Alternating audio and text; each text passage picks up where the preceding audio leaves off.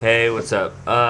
So I was talking to someone, and they were mentioning the person they're most close with in their life was their grandmother, and I've heard this from several people that they're really the person they confided in, or is their grandparents, or grandmother, grandpa.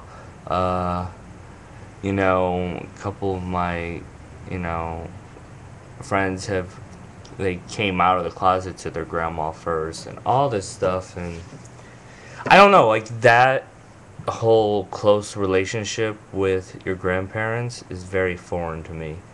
Um, I don't know, growing up, I just assumed that everybody had their grandparents who were just old.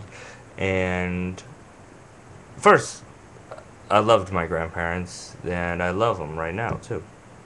And I've always had good relationships with my grandparents. They're great. I've never nothing bad to say, so nothing against them. And I probably wouldn't post this if they weren't dead or ill anyway. So, but the idea of being close to, like, it's a confide in a grandparent or something like that.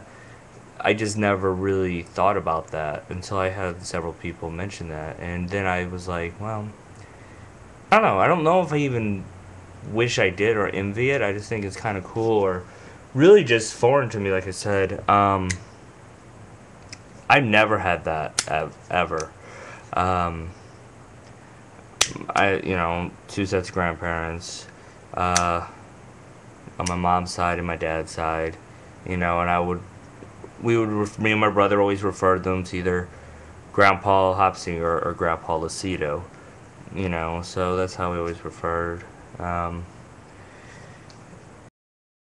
my grandpa Hopsinger, my mom's father, passed away when I was like 9. So I there's nothing you need to confide in as a 9-year-old.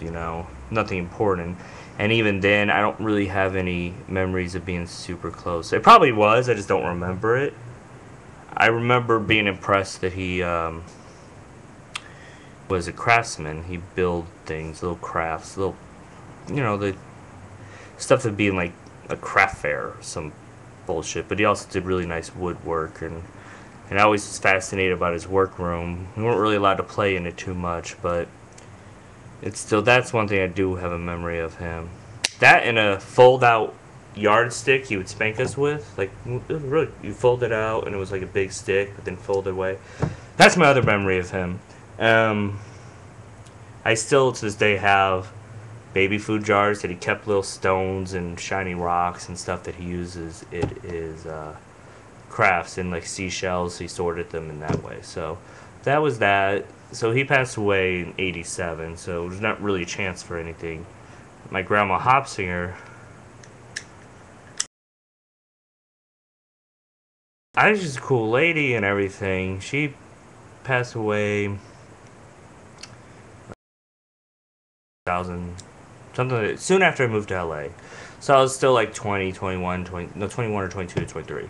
Um, Even then, so she did the teenage years and really nothing. I never had that close relationship.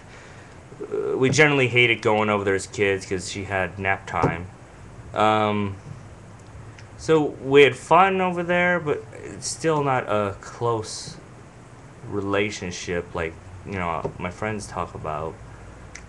Um, you know, I don't know. I think nap time was my memory of her most stands out, and she loved to have us clean. Uh, what else? She had a book.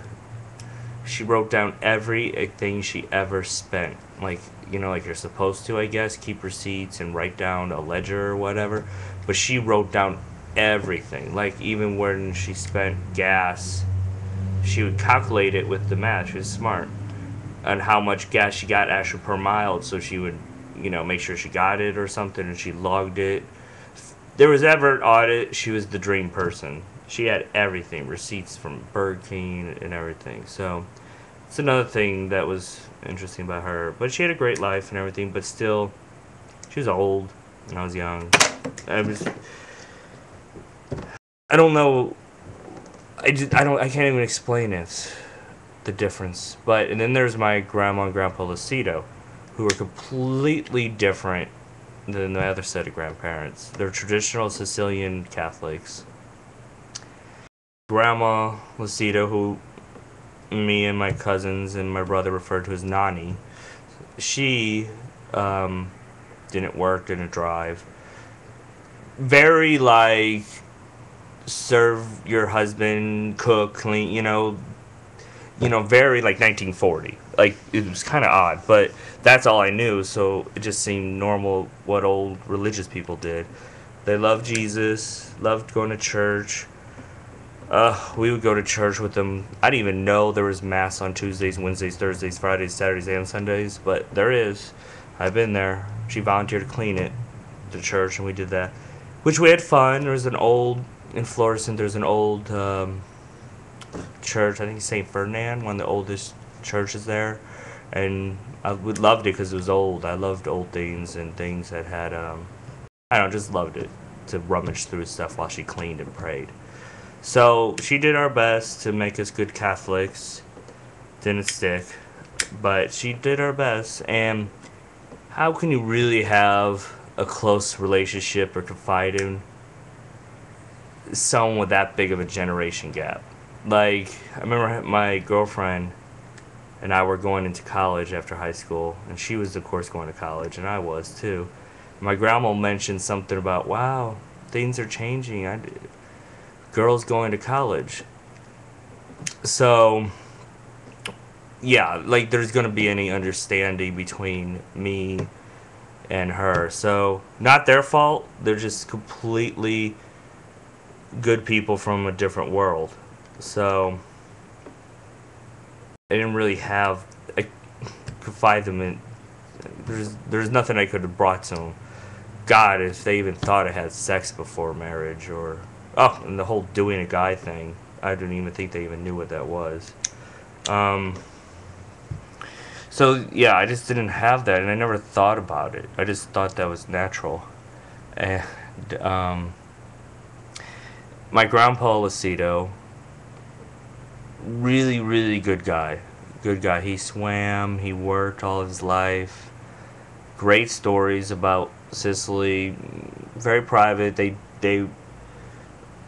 loved coming to America, and they Americanized themselves pretty well. I mean, they're just kind of became white easily. They're very old school, and I remember him sitting down telling me the importance of Jesus. And it was very nice. He was very serious and sincere. And I listened, and I don't know what I thought at the time. I still have all their... My grandpa died again around 2001, something around that, right after I moved to LA. My grandma's really ill. She's still alive, staying with my uncle. Very ill. So she has no idea who we are going on. So basically, I haven't had a grandparent as an adult as me now. So I don't even know. They would not even get this, I don't think, what I'm doing, where I am. So maybe they did. Maybe they would have surprised me. I don't know.